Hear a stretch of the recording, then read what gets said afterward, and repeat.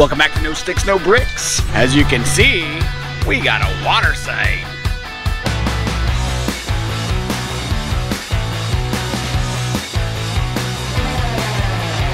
In this video, we're gonna tell you all about how you can get a site just like this for 14 bucks a night.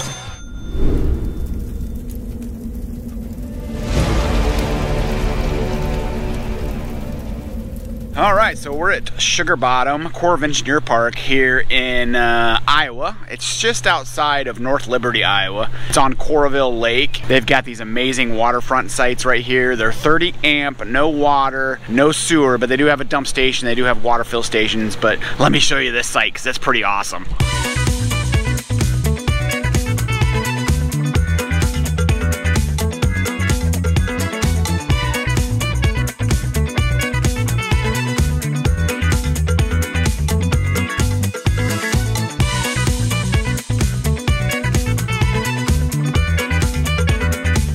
So we are directly across the boat launch, so that's pretty cool, watching everybody bring their boats in and taking them out of the water and stuff, so that's pretty fun. Our friends Susie and Ryan and my sister and my niece and nephews came over yesterday. We took their boat and jet skis out and we had a blast. It's been nice. It's gonna be hard to leave this place. So we're in site 180. What's really cool about this site as well is there's actually a water fill station right behind us. Right there. So if we get it low on water, I don't even need to use the water bag. I got a couple different hoses so I can connect them together and I can reach that, so that's convenient. Now you may be wondering, how do you get a site like this for only $14 a night? Well, I'm gonna tell you. It's with the America the Beautiful Pass, but it has to be one of the interagency passes. I did a TikTok video on this about a year ago and holy cow, it blew up and I gave out some wrong information and it seems that really nobody knows the correct information.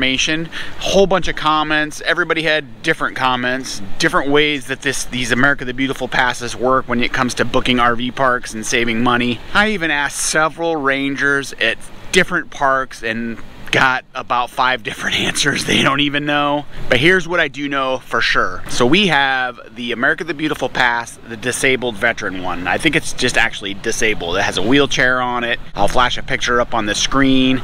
That one I know for sure 100% that you can book Corps of Engineer Parks, National Forest Parks for 50% off. Now there are several different variations of the America the Beautiful Pass. There's a veteran pass for just regular veterans that aren't disabled. And I have heard some people are able to book those for half off and some aren't. So really the only way to do it is get whatever pass you want to get, try to book your reservation on recreation.gov and see if it'll allow you to enter that pass number and save some money, because nobody seems to know exactly which passes save you the money. And trust me when I tell you, if somebody says for sure that their pass does, then somebody else is going to tell you that theirs doesn't with the same exact pass. It's crazy. There doesn't seem to be a rhyme or reason to which ones work, but I know for sure that disabled one definitely works. At least ours does. So just Google America the Beautiful Passes, go to the website, do your research, see what the latest changes are, because it is literally all over the place. So next we are heading to Branson, Missouri, back to the Branson area, and we're staying on Table Rock Lake at another Corps of Engineer park called Cape Fair. We also got that one for half price. We have never had a problem with our America the Beautiful Pass booking these sites for half price. So we're really looking forward to that. We got a water site there as well. We're also meeting up with our friends John and Donna from the Cottywomple Travelers. We're meeting our friend Sonny, who we were stationed with in Missouri when we were stationed at Whiteman Air Force Base years ago. We're gonna be there 2 weeks, so we're looking forward to that. It's supposed to be super, super hot, but luckily that Corps of Engineer Park actually has a 50 amp hookup for us. We'll be able to run all 3 ACs. But right now we got some storms coming in on the radar. You can see it's starting to build up right now, so it's time to take these sunshades down and put them to bed. Tomorrow's our last day here and we're supposed to get a bunch of storms tomorrow, and then we got a travel day the next day. We're going to stay at a Harvest Host on the way down to Branson, so time to put these up.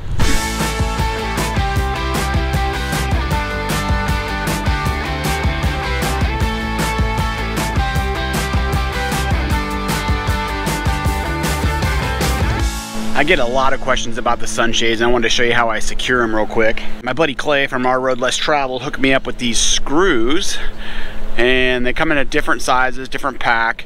I will put a link to their Amazon store in this video so you can get yourself some. And then I have the attachment for the drill, and you just use the drill, screw these bad boys in, use a bungee cord, it goes underneath the head of the bolt, and the other connects to the sunshade. Works like a champ.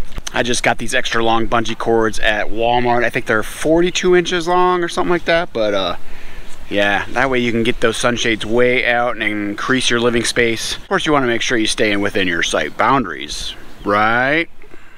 So here's a little trick for you. For those of you that have Momentums like we do, and you have Starlink, as you can see where we got the cable ran over there. But there's a little cutout on each side of the door that you can use for when you close the door. Check this out. So it's about right there, about almost to the edge of this reverse lights. But look, plenty of slack. If you try to put it below or above this, then there's a chance you're gonna pinch your cord. But on both sides, you got that nice little area right there. So ask me how I know about pinching the cord. Well, it's a travel day. We're heading down towards Branson. We actually changed our plans. We were gonna stay at a Harvest Host tonight, but it's supposed to be like 100 degrees and humid. So we audibled, and now we're staying at Wakanda State Park. Wakanda forever! It's in LaGrange, Missouri. Just gonna stay there one night and then head down to Branson tomorrow. We got a huge storm heading our way, so we're trying to get ahead of it. I think we should change our channel name to like Storm Magnets. I don't know if y'all know this or not, but if you have the My Radar app and you have Apple CarPlay, you can now use it through Apple CarPlay. So that's kind of nice. Gives you a nice big picture of live radar on travel days. So.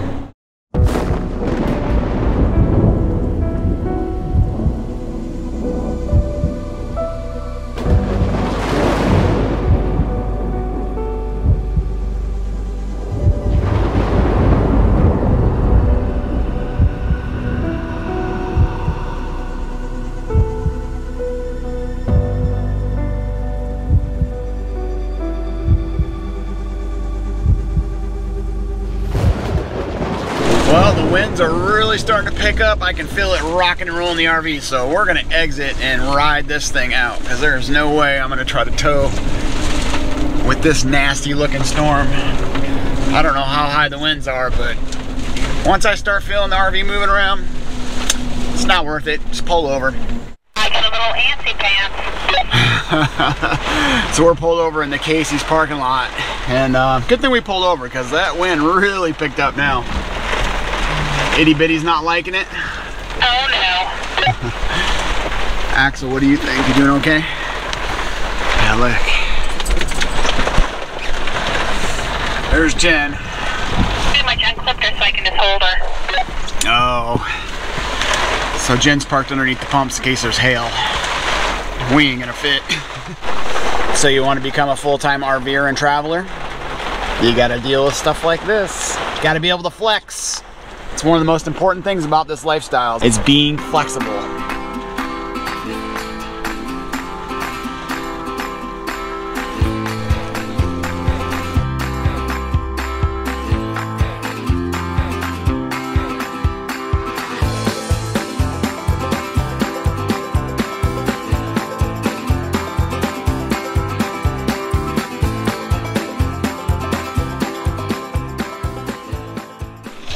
Holy cow. It's like stepping into an oven. Remember when I was talking about the key to full-time RV living and travel is to be flexible? Well, we had to be flexible again. So yesterday's travel day was a nightmare. It was a little over 300 miles. We went from Wakanda State Park, which was nice. We were only there for one night, but it was a decent state park. Drove all the way down to Cape Fair Corps of Engineer Park on Table Rock Lake, south of Branson, Missouri, and we could not fit into our site. So that's one disadvantages of the Corps of Engineer parks. A lot of them are older parks and they're just not built for these large rigs that people have today like us. The site itself said it would fit our rig. It was like 50 feet long, but the problem was there was too much of an angle to get into it. We were actually dragging our exhaust for our generator on the asphalt because the pitch was just so much from the top of the site to the bottom of the site. And then in the front of the site, I had nowhere to go because it was a large drop off. So We tried to stuff it in there, it just wouldn't work.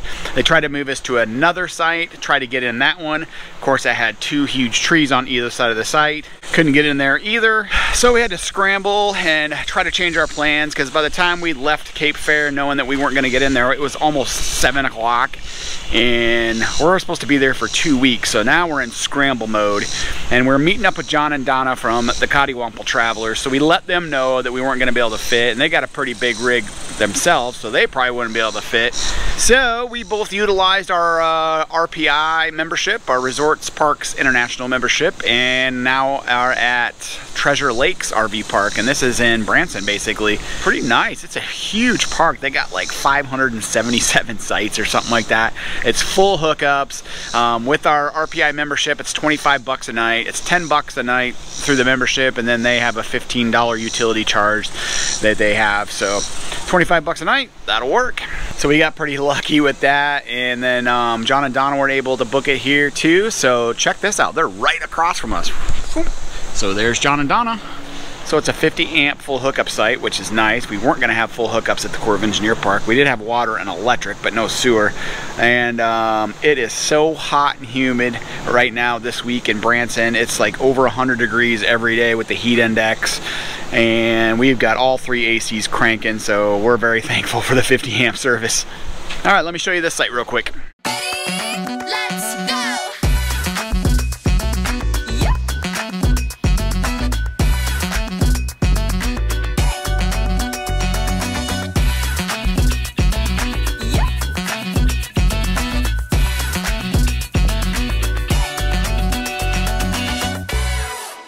So the site's concrete, so that's nice. It's not quite long enough for all of our stuff. We can't put the patio down, which is fine because it's so hot. We want it up right now anyway. And then I've got the truck parked at overflow parking next to the bathhouse. So we're looking forward to hanging out here for the next couple weeks. We're gonna try to meet up with Ken Whitaker, who's always on our Facebook page and commenting and everything. So we love you, Ken. We appreciate you. And we're also gonna try to meet up with the Rips on the Road. We actually met them last year at the Grand Design National Rally. They were right next to us, so we're hoping to meet up with them as well. And then of course take in all the activities that Branson has to offer. This is very touristy here, and they got a lot of cool stuff. Might have to go check out the Titanic Museum.